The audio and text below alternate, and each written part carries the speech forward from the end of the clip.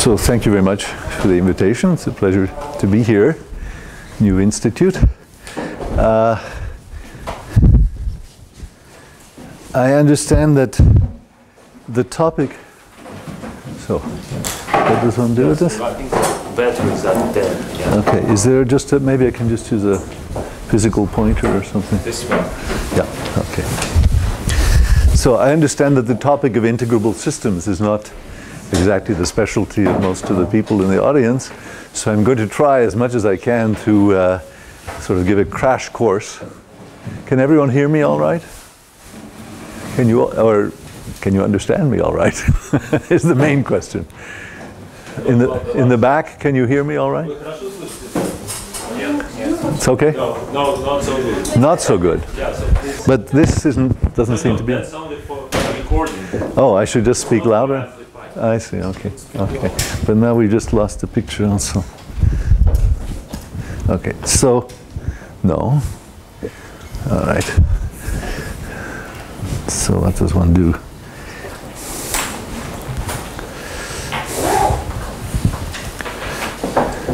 Is that on? Yes. Okay.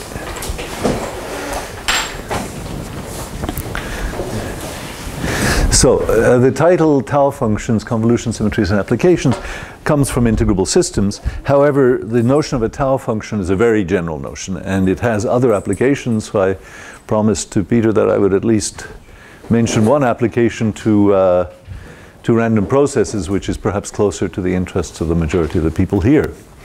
But in the way, I have to do a certain crash course introduction if it's not something familiar, and that's going to take up probably the first half of the lecture. How much time, by the way? An hour. An hour, okay. So fine. So here's an outline. The first half will just be a review of the theory of tau functions in relation to theory of integrable systems, and with some examples. These integrable systems essentially correspond to infinite dynamical systems with commuting flows, an infinite number of commuting flows on some infinite manifolds. So it's a rather complicated thing. It really refers to solutions of integrable systems of usually partial differential equations or differential difference equations. And that was the original context in which the idea of the tau function came up.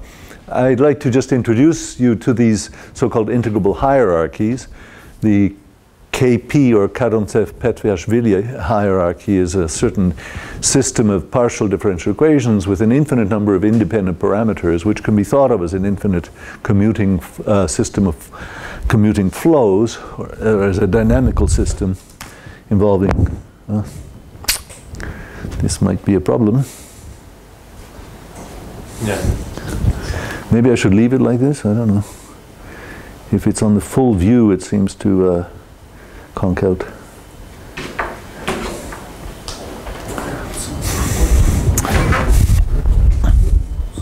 Okay, so in this there's a certain formalism. There's a geometrical formalism which goes back some 35 years, which interprets the tau functions and the differential equations that are satisfied in terms of flows on an infinite Grassmann manifold. So I don't know if that's a concept that is familiar to most of you. I'll try to make it as self-contained as I can. It's a sort of universal phase space. One thinks of flows in a phase space, and all of these vast classes of flows are embedded in one universal phase space. And as usual in geometry, that is a Grassmannian. That's typical, the universal space in which all the dynamics can be embedded in some kind of canonical way. So the tau function is thought of as some sort of function on this, on a group of abelian flow variables, so it's an abelian group, which is acting on this Grassmannian. So the abelian group flows is on the Grassmannian. However, later on, just anticipating the power source. Power source? Yeah. We could do that. I don't have a power generator. No. Do you think that would make a difference? That may. Does anyone have a Mac power generator? It doesn't matter. It's that so Peter thinks that maybe because it's not receiving a power source, that might be the origin. But I mean, it's conking up periodically. But do you have just a power cord? Okay. I'll just keep doing it like this meanwhile. Okay, so the tau function, I'll introduce a systematic definition, but the main point is that one thinks of it as a function, as a function of a certain number of dynamical parameters. These are the flow parameters or multi-times of the system. But in the applications which we'll see towards the end of the lecture, this is not the interpretation of these parameters. The parameters are for the purposes of generating functions for random processes, which I gather you'll be more familiar with. The generating function parameters are really just parameters that are either evaluated at certain values or are used just for bookkeeping, for understanding transition rates and so on in terms of coefficients of a series. Okay. Maybe that'll... Seems to be alive now. Okay. So we'll see what the role of that is later on. But first I want to do this general introduction. Then there's another approach which just comes naturally from the Grassmannian formulation, namely a Grassmann manifold is just an algebraic variety. In this case it's actually an infinite dimensional version. It's an algebraic variety, which means it's defined by a certain number of polynomial equations defined on a projective space. But as a geometrical object, it's thought of as its points. The elements of a Grassmann manifold are subspaces of some given vector space. So you think of a whole variety of subspaces forming an algebraic manifold, and that's what the Grassmannian is. But there's a natural construction dating from beginning of projective geometry, which is the so-called Plucker embedding, which takes the Grassmann manifold and realizes it precisely as a subvariety of just a projective space, a projective variety, through the satisfaction of a certain number, simultaneously of a certain number of quadratic polynomial equations. So it's otherwise put, this is called the Plucker map, or the Plucker embedding. And that places us into a certain space through a natural embedding, which we'll see. And that space itself has an algebraic structure. It is a Grassmann algebra. That is, it's the algebra formed on some underlying vector space by forming all exterior products. So that exterior product space for physicists is called a fermionic Fock space. So that leads one to something which maybe most of you are not familiar with, but is very familiar to most mathematical physicists, namely fermionic Fock space. The Grassmannian can be thought of as sitting in some kind of exterior algebra, infinite dimensional in general, and that is what we call the fermionic Fock space, on which we have so-called creation and annihilation operators, which are natural realizations of exterior product and interior product. And we have a Clifford algebra and so on. So there's a nice algebraic structure behind all of this, which provides an alternative viewpoint for what tau functions are. At first we'll see a tau function as a natural determinant of a certain projection operator. And then we'll see how we can use it to actually define solutions to these abelian flow equations. And then it is realized in a different way, which is in the spirit of quantum field theory, where one takes a vacuum state, which is some state in the fermionic Fock space, and one takes an operator, which is constructed fermionically, depending on the deformation parameters, and evaluates matrix elements in this vacuum state of this operator, or the flow operator. So that's that will be the first half of the talk, and that will be a kind of crash course in these methods on tau functions and integrable systems. The second half will look at some new formulations of these abelian group flows. Actually, I'll replace the standard one that appears, that's familiar to all people in integrable systems, with another abelian group, which I call convolution flows, because they really do act as convolution maps or convolution products on a certain Hilbert space, an L2 Hilbert space. And the reason why I introduced that is because the examples of interest of tau functions are of a rather non-standard variety. They satisfy the same equations as the standard tau functions, but they're constructed somewhat differently in this abelian flow group sense. And that's what the convolution groups, group flows entail. So this will be the main content of the second half of the lecture. And I will give two types of applications, or maybe a little bit more if there's time. One will be, here one has randomness because one can characterize for certain random point processes, which are viewed as the random distribution of the eigenvalues of a random matrix.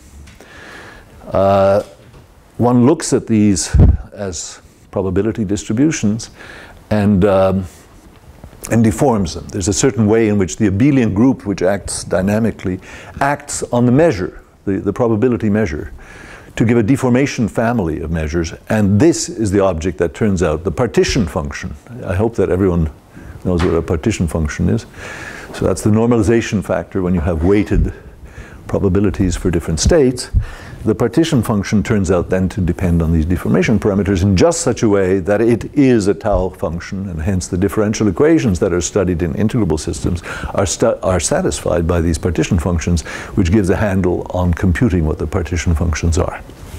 So that's one class of applications. And what I'll show you in this case is that if you apply this method of convolution symmetries to standard known matrix models, which are so-called self-coupled matrix models, one can transform the tau function or the partition function through such a convolution symmetry into another matrix model, which is equally important, which are the so-called externally coupled matrix models, which include, for instance, the Kontsevich-Witten integral, which generates certain invariants of moduli spaces, and other externally coupled matrix models which have important applications in physics.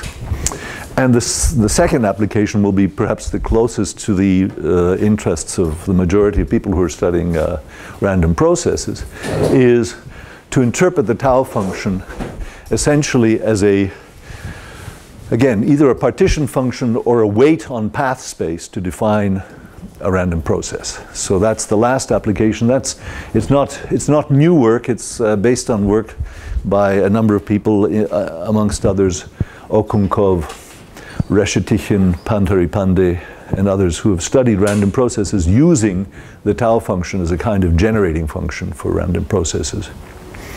So that will be and in particular, just to illustrate this, I'll show how this works in the case of random three-dimensional partitions, which can be interpreted physically as a growing or melting crystal, and that will be the last application. So that's the overview. Now begins the introduction to something which I presume for the majority of the audience is not familiar. So we're all at the same level. So how to define a Kp tau function? This is purely formal. Tau function tau depends on an infinite sequence of these flow variables, t1, t2, etc., which you can just think of as complex numbers.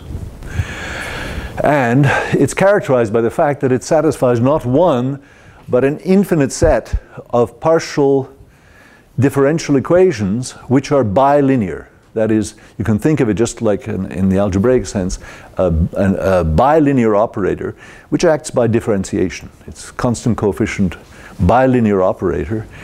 And this is just a formal way to do it. If you think of it this way, take your tau function here and translate it. This is, remember, tau bold here, t bold is just a sequence of flow parameters. This symbol z inverse with a square is exactly this sequence, 1 over z, 1 over 2z squared, etc. It's the terms in the series, in the Laurent series for log of 1 minus 1 over z. If you think of that, the Laurent series for that about the origin, that's exactly the terms.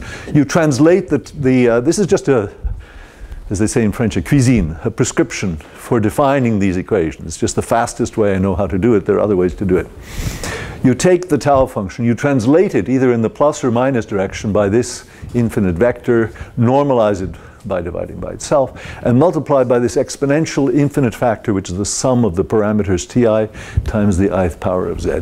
We don't ask questions about convergence at this stage, analyticity, etc. Take these as formal series, but by choosing a suitable domain of definition of the deformation parameters, these can be convergent series. I don't want to address that question at the moment.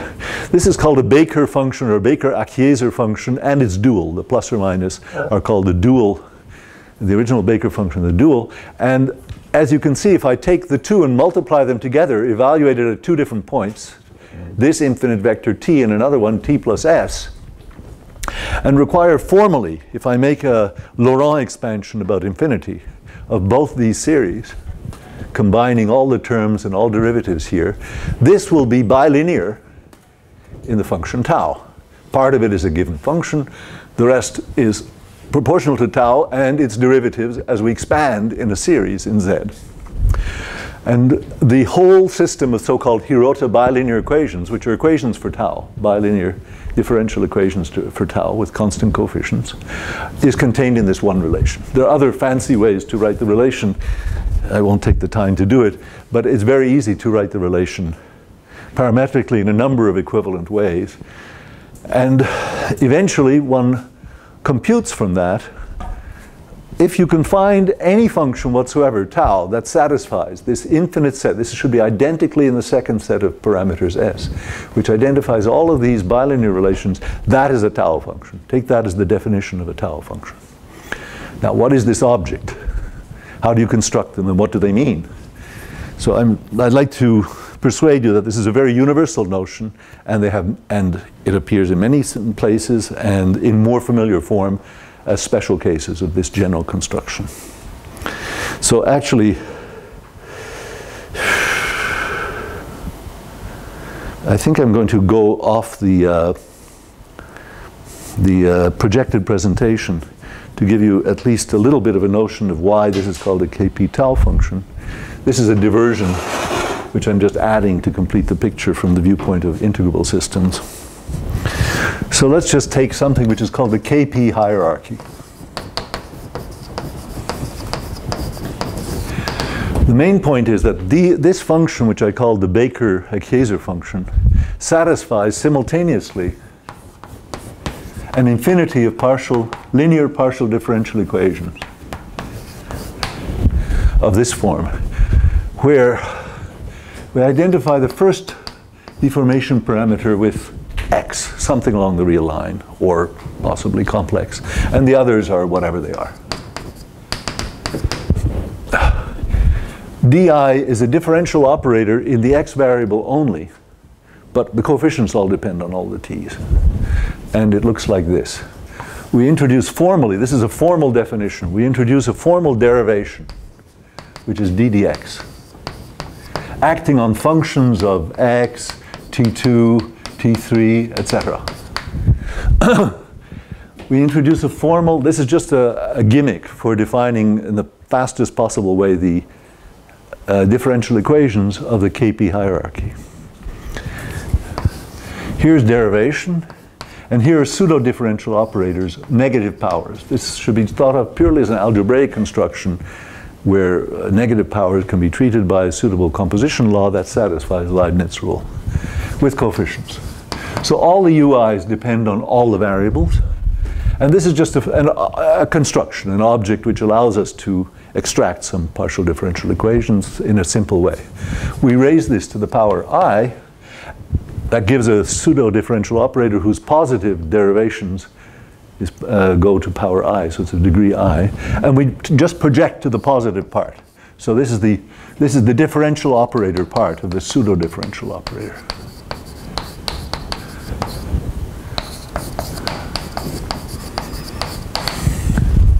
And we call that di.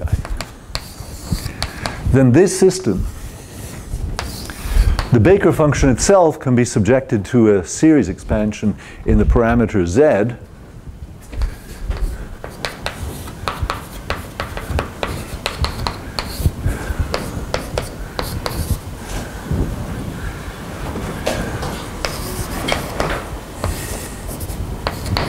And all the coefficients can be thought of as functions of all of the deformation parameters.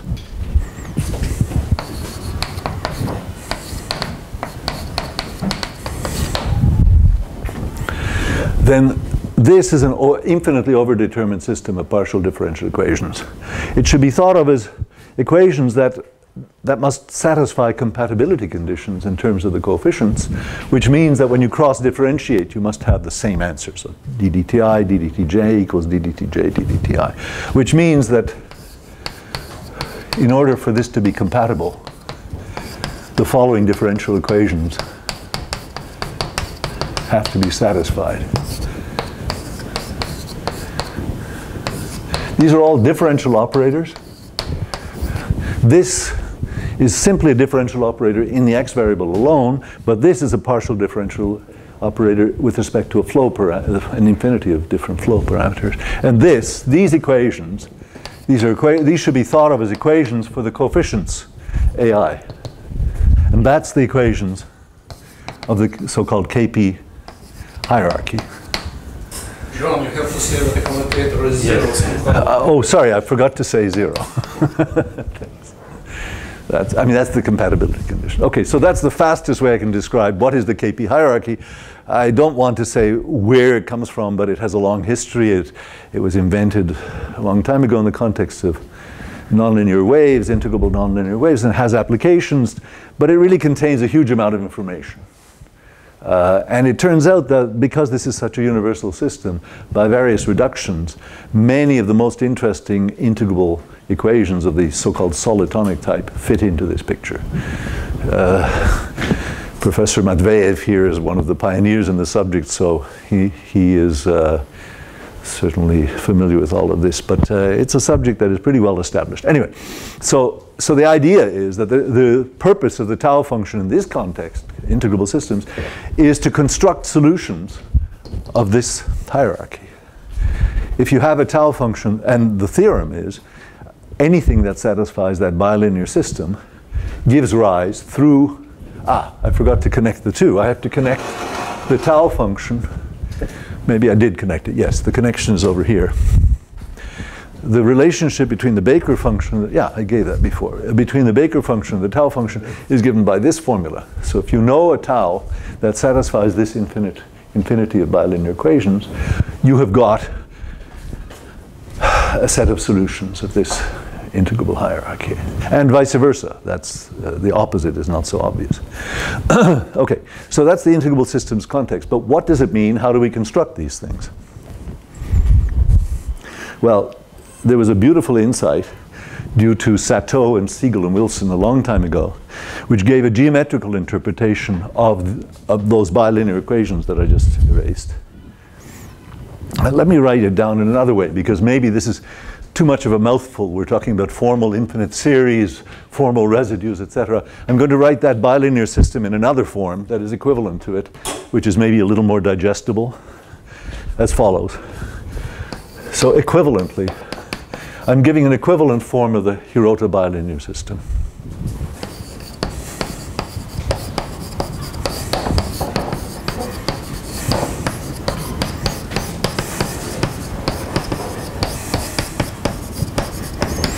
Take any 4 complex numbers.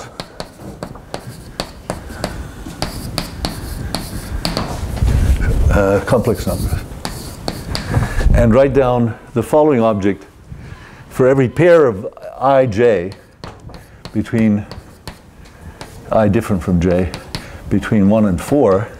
Write down psi ij is equal to zi minus zj times tau of this infinite set of variables minus the same shift we had before with z1, zi,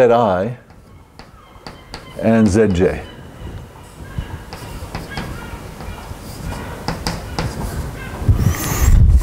Okay. Now, I'm going to use a key tool which will come back over and over again through the lecture. So I'd like you to, if you're not familiar with Grassmannians and Plucker maps, look at this one because it's the easiest example. I want to think of this is an antisymmetric matrix. I want to think of psi as an element of an exterior space, a space of 2 forms on a vector space. It's an element of lambda 2 C4, or the dual. Okay? just an antisymmetric matrix, which I can think of as psi ij, some basis ei wedge ej summed I less than j up till 4. Okay, so that's psi.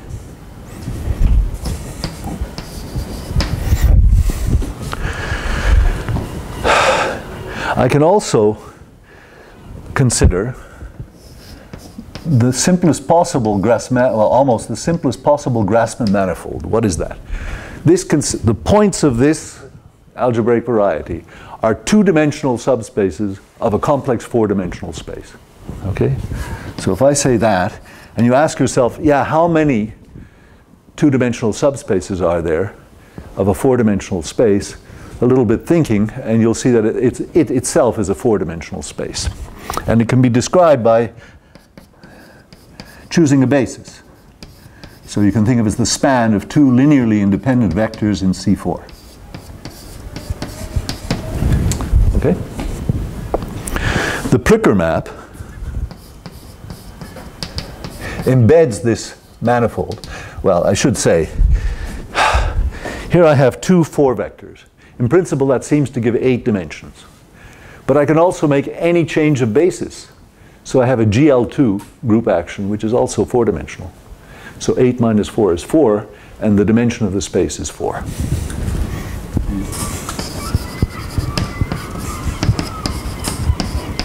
Okay, so we have a 4-dimensional space, and we're going to embed it not quite into this. This is a 6-dimensional space, antisymmetric 4x4 matrices. But we're going to projectivize, so that we'll give a 5-dimensional space. I'm going to embed this into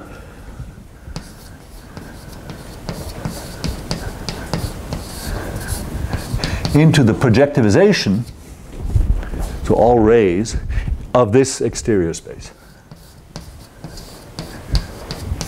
So this is the projective space that I promised to embed the Grassmannian, and it's 4-dimensional, it's a 5-dimensional projective space.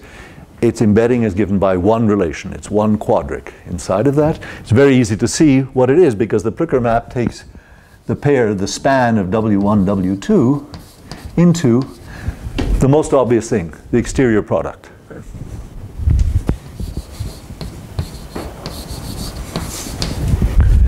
But the change of basis, I could make a change of basis here, that'll change the image.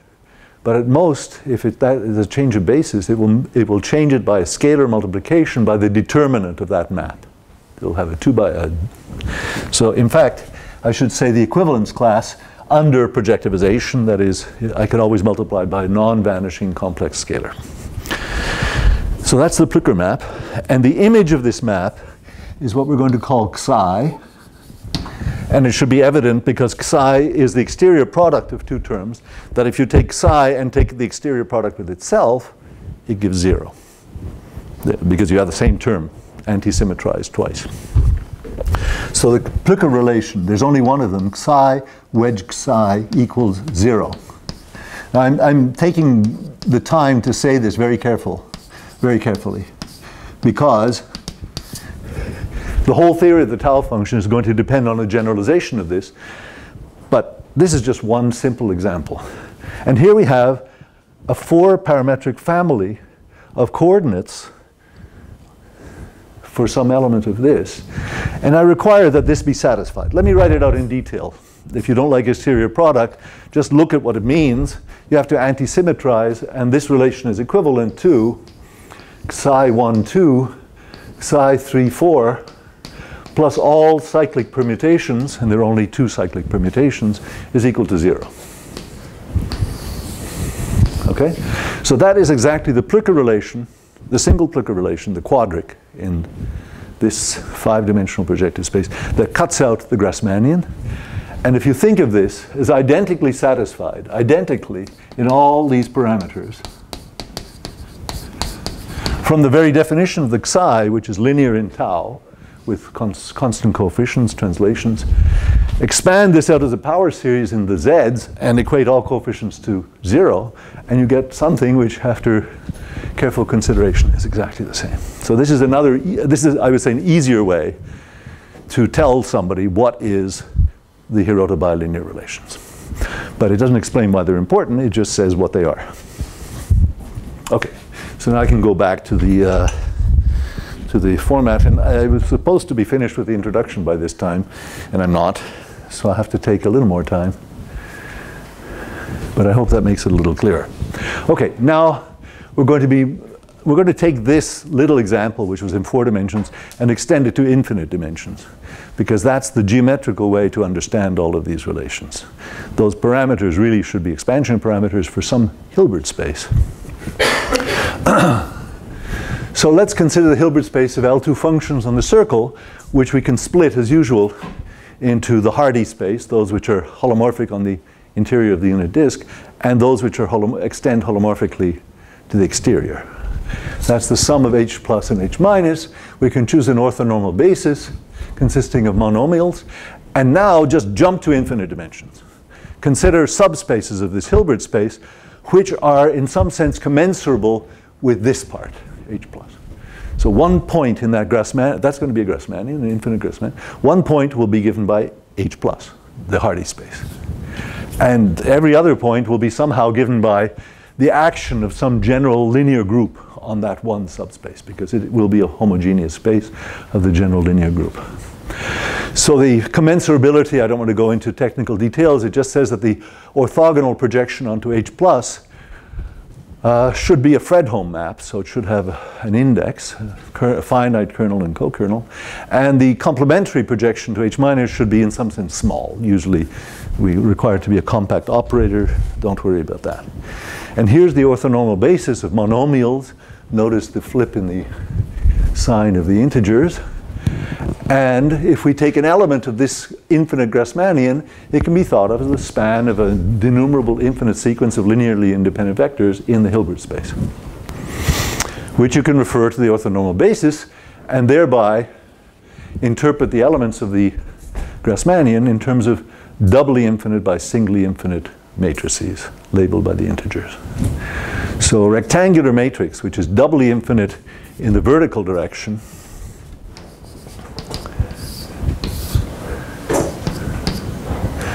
and singly infinite in the horizontal direction. So this goes from 1 to infinity, this goes from minus infinity to infinity. Its columns should be thought of as the basis vectors that span the subspace. Okay. So such rectangular matrices up to a change of basis, just like in the finite case, represent an element of the infinite Grassmannian.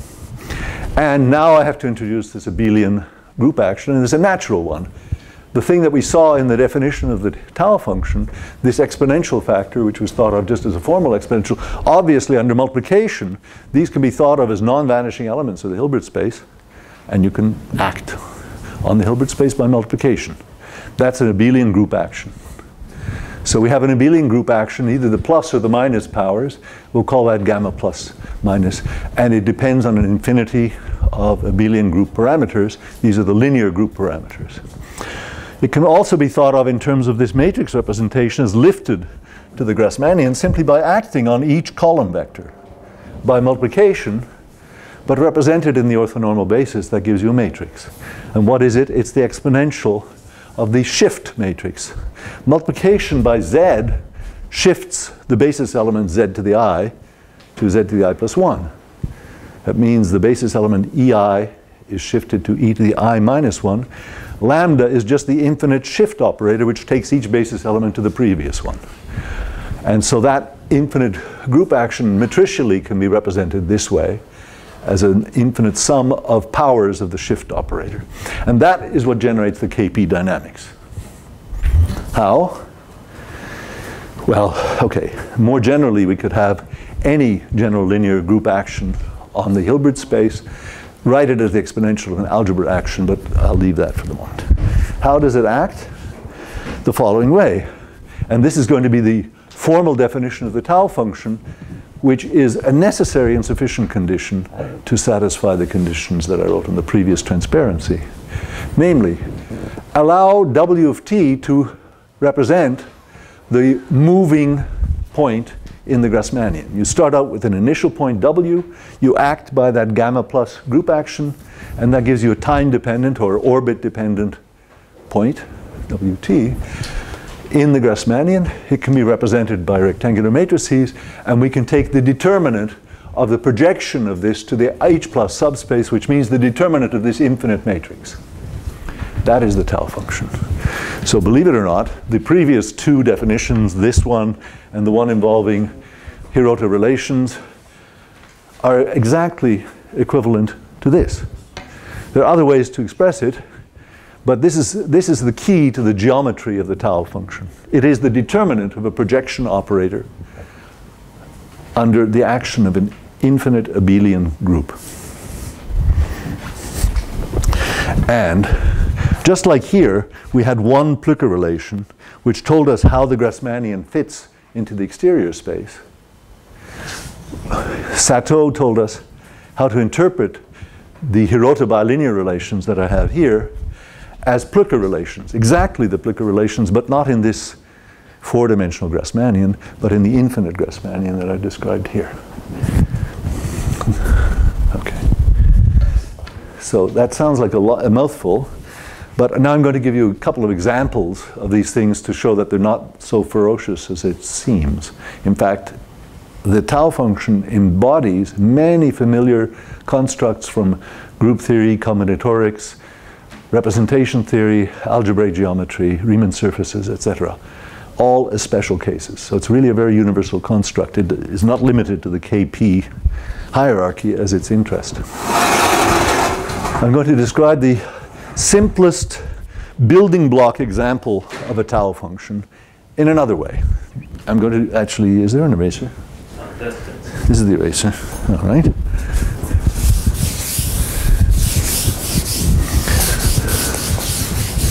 This is a very important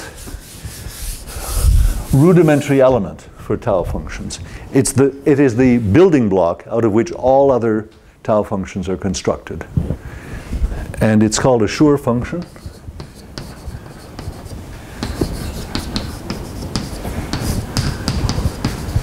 It's written S lambda of t, depends on the same variable, so it actually is of the same category. And lambda here is an integer partition.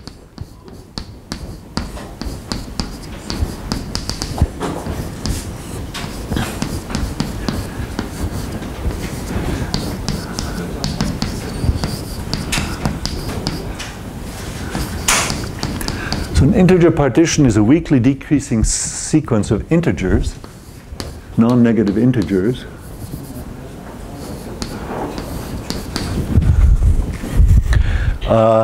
which are usually represented by a Young diagram. Here's the number of blocks here is lambda 1, the number of blocks here is lambda 2, and so on. And eventually it all becomes 0. The number of elements is called the length. So Schur functions are labeled by such partitions.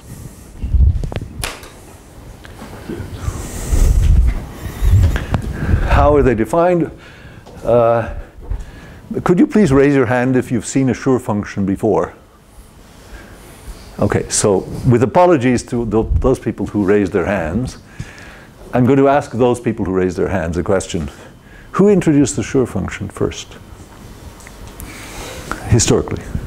Do you have any idea? Do you know? Volodya? Maybe from Williams. Oh, no. Well, Jacobi-Trudi formula concerns Schur function, so at least Jacobi knew what it was. But it wasn't Jacobi. It was before, it was Legendre. As far as I know, the earliest reference I know is Legendre. It's in the study of symmetric polynomials.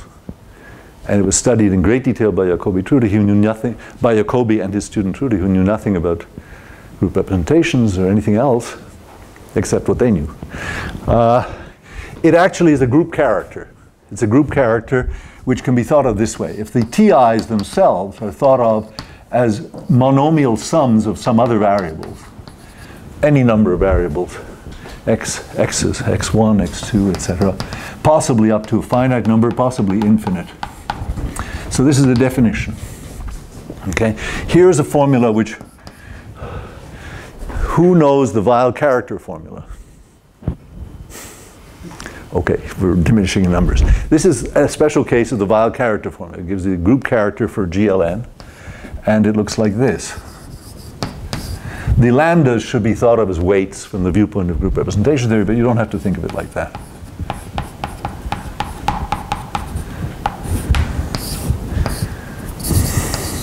This is the Vandermonde determinant, which means the product of xi minus xj, I less than j.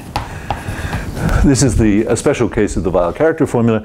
It's a polynomial, even though it's a ratio. It looks like a ratio, but they cancel, so it's a polynomial. There are many other formulas for it, many ways. But the main thing is, this is a very important building block for tau functions. So, theorem, this object, thought of as this, a function of this infinity of variables, satisfies all those conditions that I gave. And if you ask me, which element of the Grassmannian does it correspond to, I can tell you. It's the following. Define a matrix phi, which depends on these indeterminates, x1 up to xn, which looks like an infinite increasing Vandermonde matrix. So I'm going to put 1, 1, 1, 1, 1. There are n columns, x1, x2 up to xn, x1 squared, x2 squared, and keep going. Xn squared. Keep going as high as you want. Say capital N minus 1. If you're dealing with a finite Grassmannian, it doesn't matter. Take that. And keep going. Okay? Out of these, you can form blocks, picking out rows, where each row is determined by this formula. Simply rotate the partition lambda I as a graph by 45 degrees. We should really add n to make sure these are positive. And out of that subset form, that's what we'll call phi lambda, consists of the rows of this. I don't know how to do it, but the rows, the lth, just these rows. We have a square matrix, take a square matrix, and we take the determinant of that, divided by the standard one corresponding to the 0th partition, which is the bottom block. Then that is exactly equal to this, as you can see by inspection. At the same time, it's the tau function corresponding to a certain element w, lambda, of the Grassmannian. And that w lambda is exactly the subspace spanned by the basis elements E, L1, E, L2, and so on ad infinitum. You do the calculation, it's a simple determinantal calculation, you find that element of the Grassmannian gives you a Schur function. Why do I call that the elementary building block? Because every Schur function can be written as a linear combination of those, every tau function can be written as a linear combination of those Schur functions. So all tau functions corresponding to a w can be written as a linear combination summed over partitions of S lambda of t. And here, what we put in is exactly those subdeterminants that I was defining before, which are called Plucker coordinates. They are the coordinates relative to the standard basis, L1, L2, etc. The Plucker coordinates are defined that way, of some element of the W. These satisfy bilinear relations, which are called the Plucker relations, just like in the case of the Grassmannian of two planes in C4, only here we have an infinite set of them.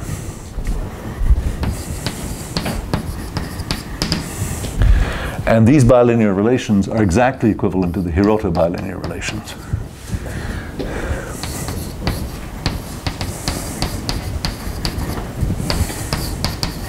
So that's how we connect up the geometry of the Grassmannian with a standard abelian group action with the notion of the tau function. Now I better skip forward faster, I won't get to any examples. But now you know what a tau function is and you know how to interpret it geometrically. The rest consists of examples.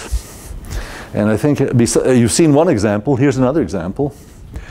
If you write down the partition function for a random matrix model.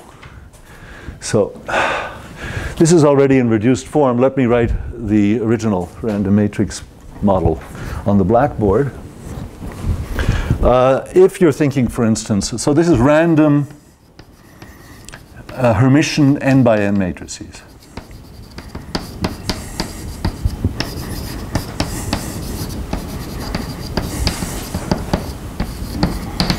Okay, so what does that mean? We're going to, our space, the space on which there will be a probability measure will be the space of Hermitian matrices, n by n matrices.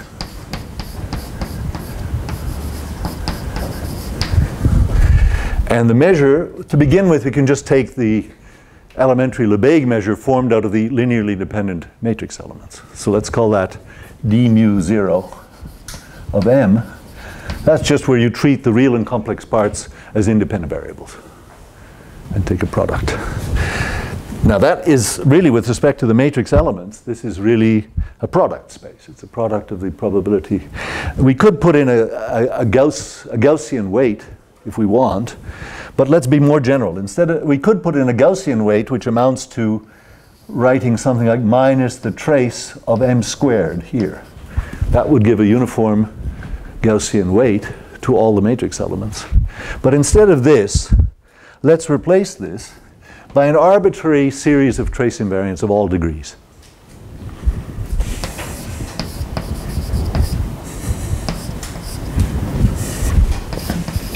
And we'll put in our deformation parameters here, all degrees.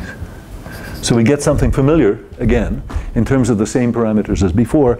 This takes all possible deformations into account. You could take a quadratic polynomial to have a Gaussian measure, or a quartic polynomial, something that is convergent, because eventually we want to think of this as an integral over the eigenvalues of the matrix. So we define a measure that looks like this.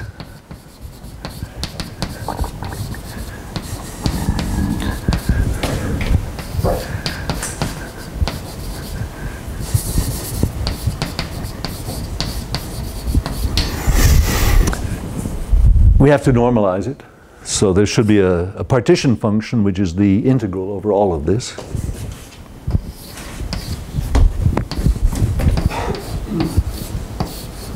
And it depends on all the deformation parameters.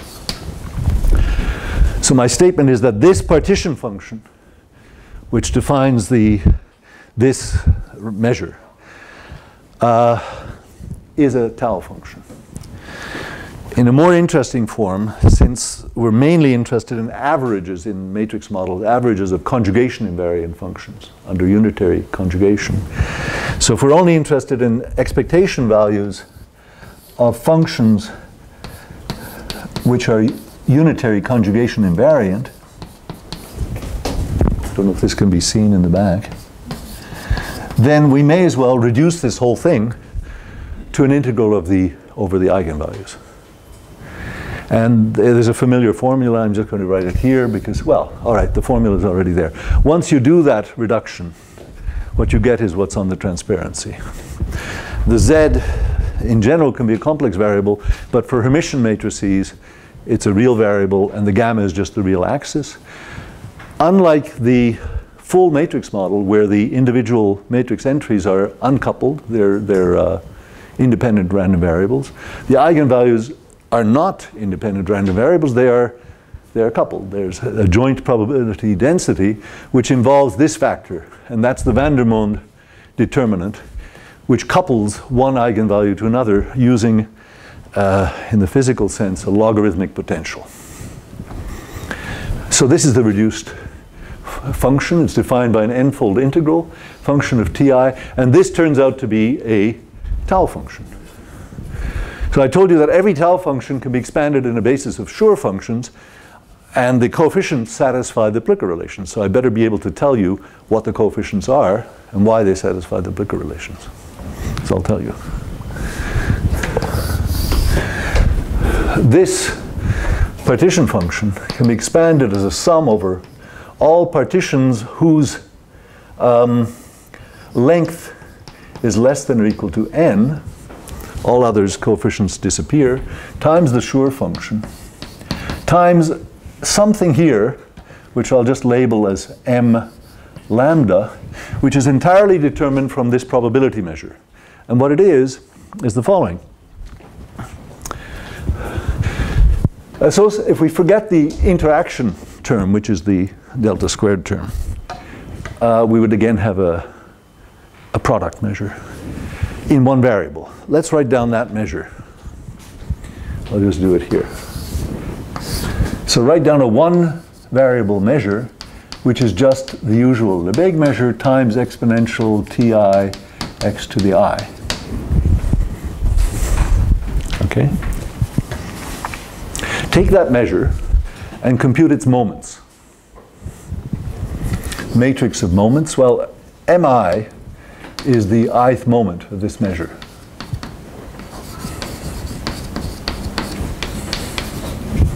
Out of mi, I can form a Hankel matrix. Namely, just take m of I plus j. That's a Hankel matrix. It has equal anti-diagonal elements. It only depends on the sum. Form the determinant of this for all ij between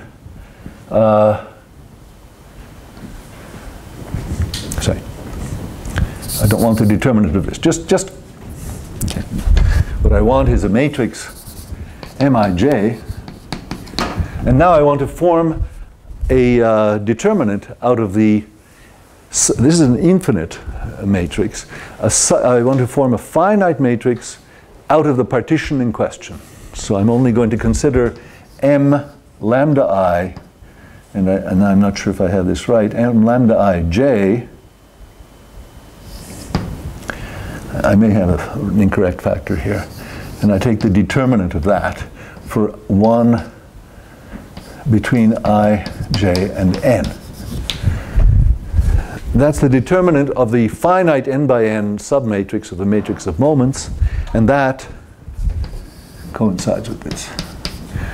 So in this case, why this satisfies the Plucker relations is an algebraic calculation. It's not hard to do it.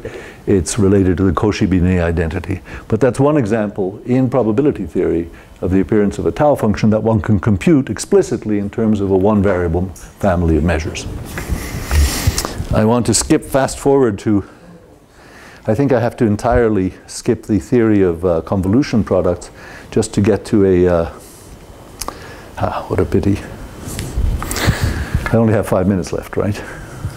Yes. Okay. I'm going to say another random matrix application of tau functions, but I don't think that's going to work. Okay. Instead, I'll just go to one other application which was in the outline, which is which is the generating function for, or the correlators of crystal growth. I think I'm just going to write down the answer because there's no time really to go through it. Here's a formula. Unfortunately I didn't introduce the fermionic. Okay, so we really don't have too much time for this, but I have to write down a fermionic formula to make sense of this.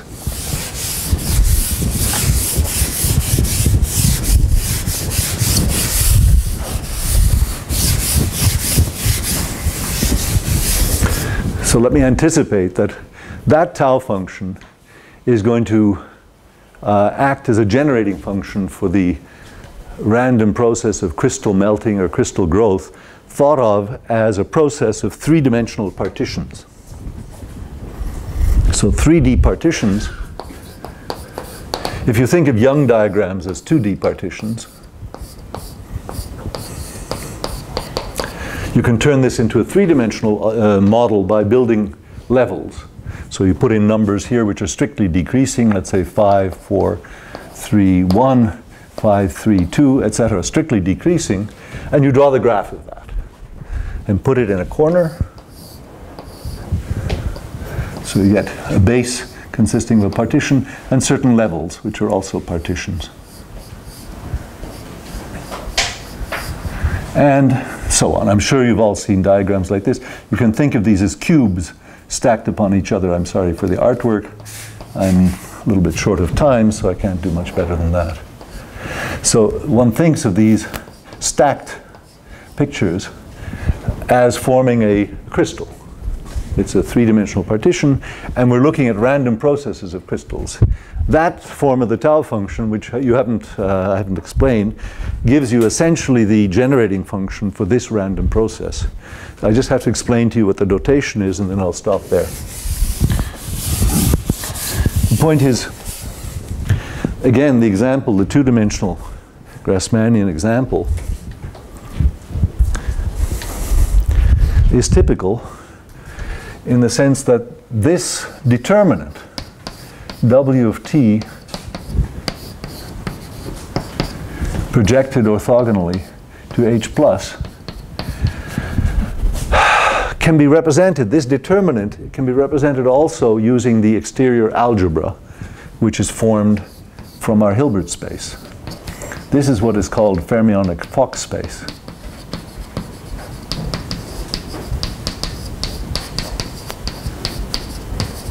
So this exterior algebra, which, if you like, it's the span of all of the semi-infinite wedge products of the basis elements we had before, where this is now a strictly decreasing sequence of integers, ending in 0. Well, ending eventually in all the negative numbers. So it saturates at some point with all the negative numbers. So this space plays the same role as in the finite Grassmannian was played by lambda 2 C4. C is now replaced by H, and lambda 2 is replaced by just any exterior product. These elements are basis elements for this Hilbert space.